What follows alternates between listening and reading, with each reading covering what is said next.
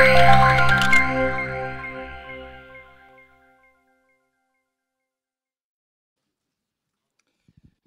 everybody. Thanks again for being here.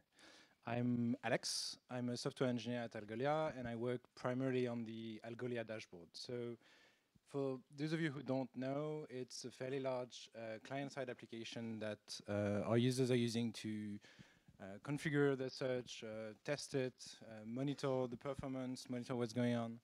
And we use TypeScript on the Algolia dashboard along with React. So today, I'm going to do a quick pragmatic introduction to using TypeScript with React. So I'm gonna start. This is better. I'm gonna start with a quick introduction to TypeScript, how you can easily add TypeScript to an existing project, how you can use it to type React components, and how you can use it to type more things. So quick introduction. This is a typical TypeScript file. So I think it's taken and adapted from the Angular documentation, and you can see a bunch of nice things like a triple slash directive to reference type declarations. You have a custom module system, which is not exactly the same as the ES6 one.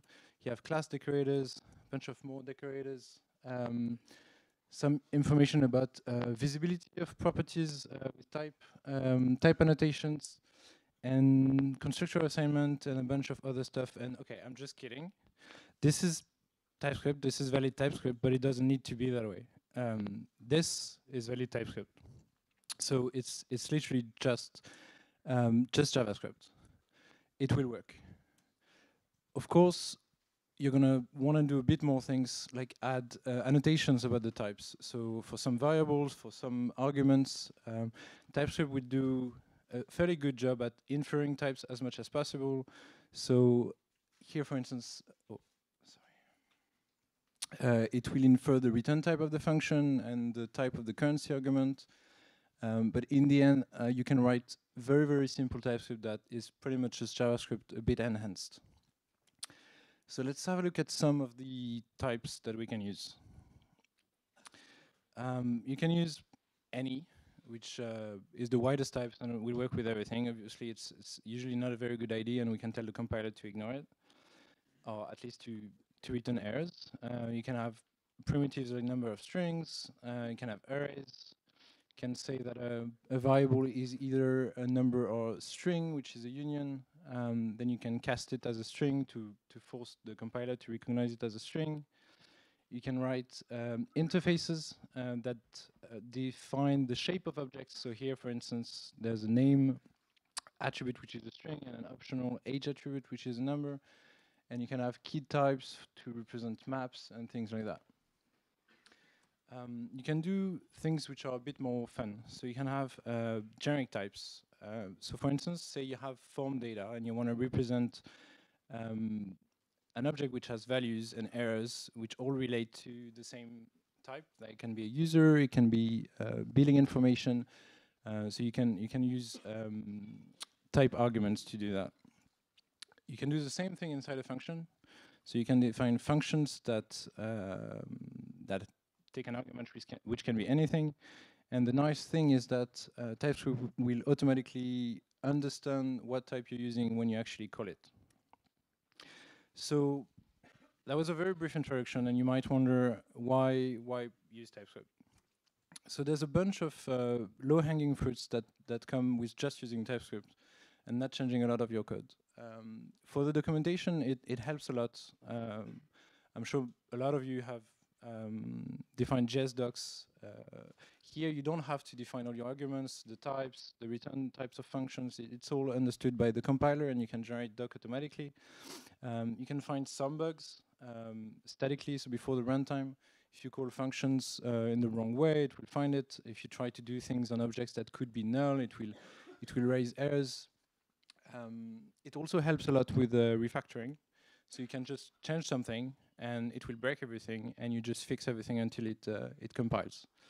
When you use React, it also does a nice prop type checking on the JSX before you actually run it, which is pretty nice. But one of the biggest things with TypeScript is that the developer experience is really nice. Most editor support is very good, and in particular, VS Code is pretty amazing.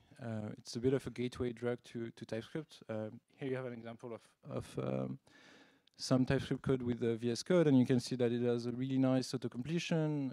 It tells you about the arguments of functions you're using, and it tells you about errors when you use things incorrectly. It's also really easy to add type definitions for common libraries. You don't have to use a specific CLI, you just use npm, and the definitions are generally pretty good. So how do I go about adding TypeScript to an existing code base? Let's break everything. So the first thing you want to do is add a way to convert your files. So assuming you use Webpack, you're going to add the TypeScript loader and map it to TypeScript to TS and TSX files. And you're going to add a bunch of type definitions. They all live in the same npm namespace, which is add types, which is very easy to discover them, which makes it very easy to discover them. Then you're going to add a TS config file. So by default, it's going to be fairly lenient, which helps when you're introducing TypeScript on a fairly large project. So by default, it's going to, when you don't provide type definitions, it's type annotations, it's going to use any everywhere. So it's going to work, even though it's not going to be as useful as it can. You're also going to allow JavaScript, which lets you convert files one at a time without having to change everything. And you're going to disable strict null checks, which makes it easier to convert existing code.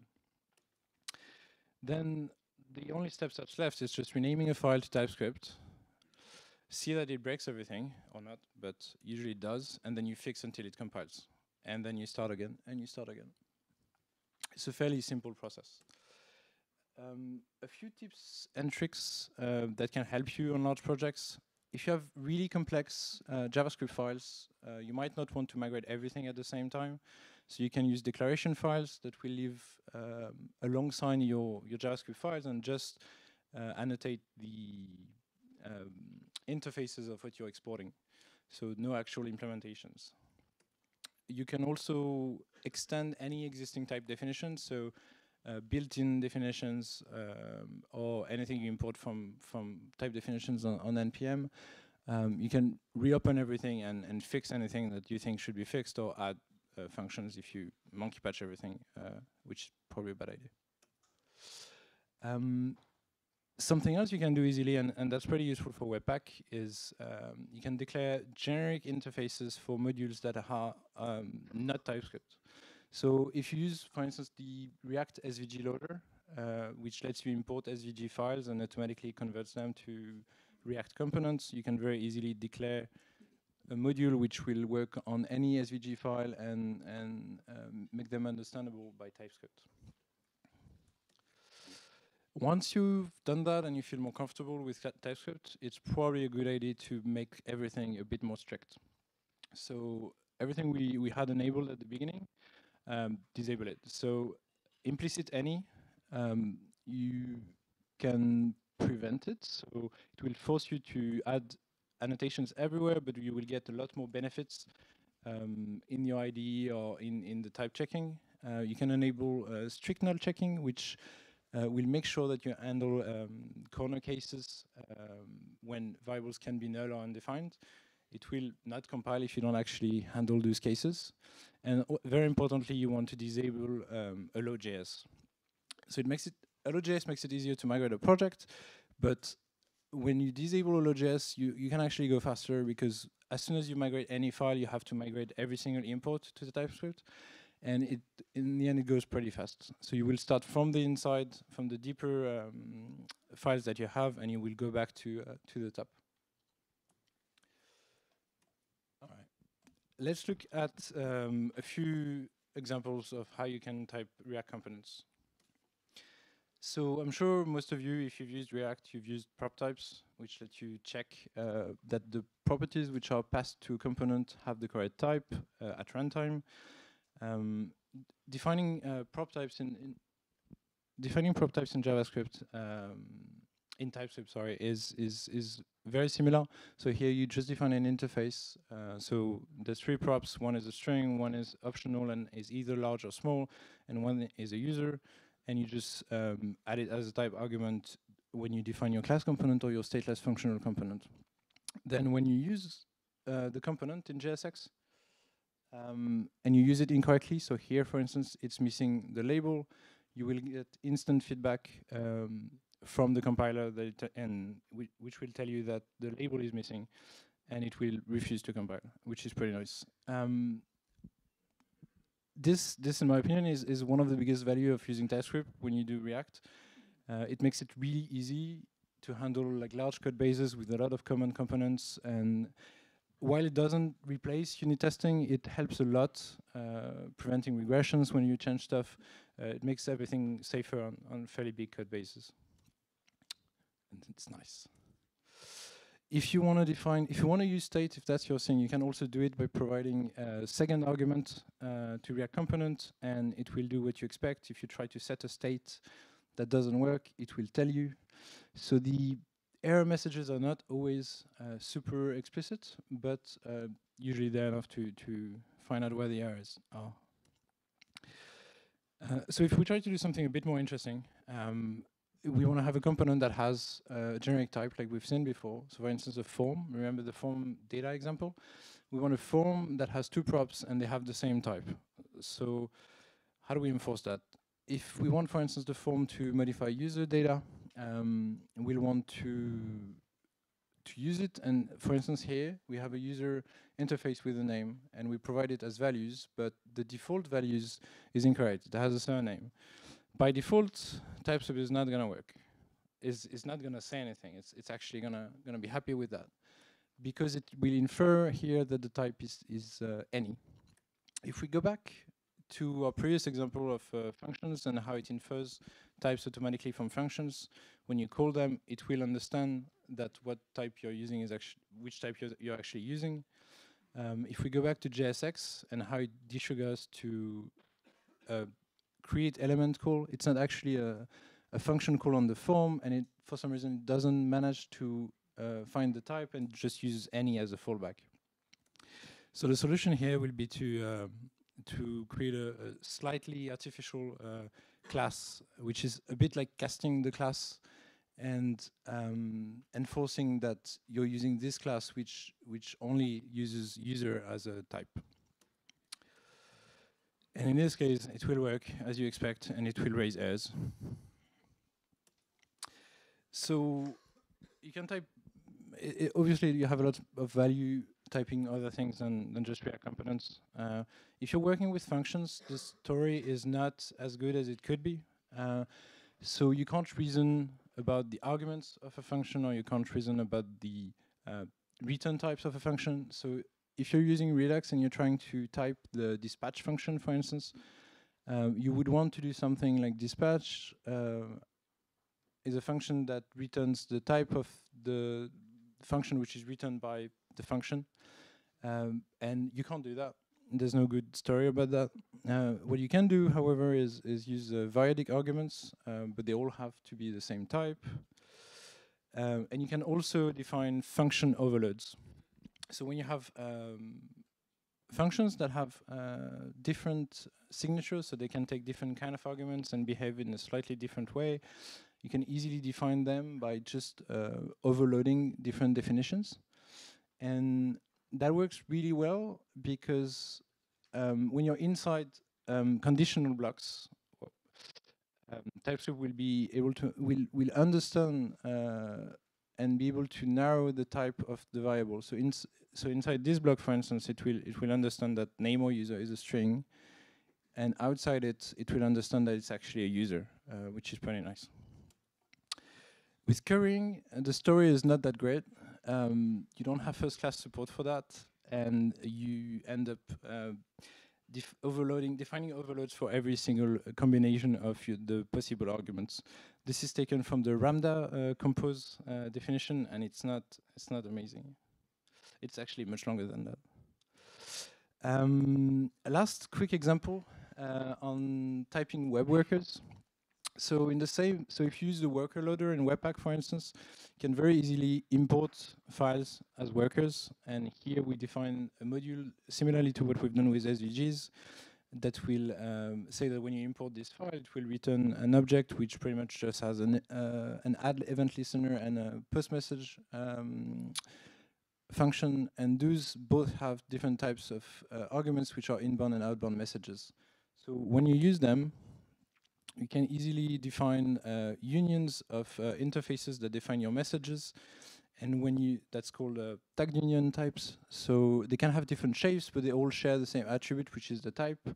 And when you use them, and you use them inside switch cases, again, TypeScript will be able to understand exactly which type of objects you're using, and it will know, it will know that that you're using the first kind or the second kind of messages. So in the end, I just wanted to say that TypeScript is actually fairly easy to introduce. It's presented as a different language, but it's actually very simple and not that different from TypeScript. From JavaScript, you get some value fairly easily for type checking and for finding bugs and finding regressions. The developer experience is great, and it's a pretty good fit for React. Thank you.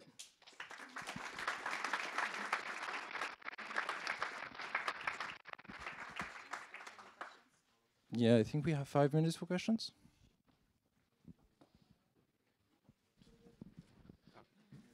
Hi, thanks for the talk. Were you able to reduce the number of unit tests you had when you introduced TypeScript? So we didn't try to. I don't think it's meant to replace unit tests of behaviors and things like that. It's very helpful for preventing regressions, but it's not a replacement for unit tests. Okay. Thank you.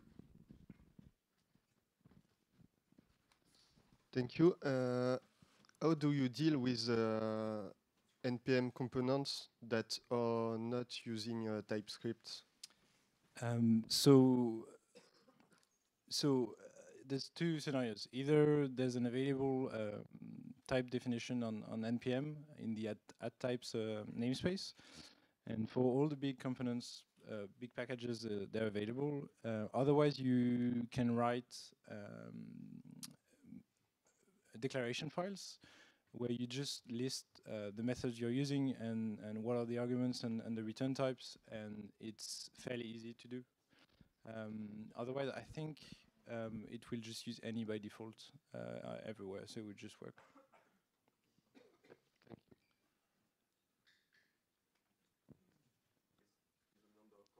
The number of file in time. You mean the build? Sorry, so the build time? Yeah, the build time of the for big, especially for big React application. Yeah, so we actually have a trick for that.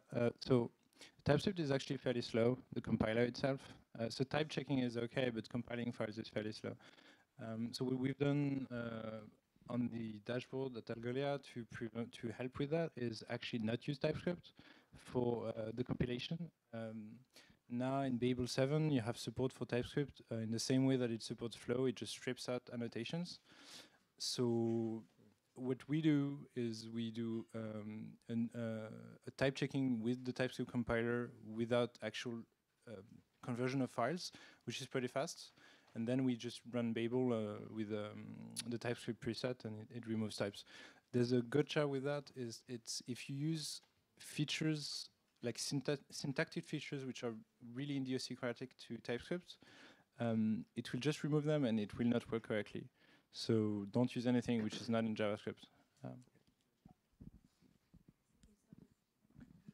Thank you, everybody.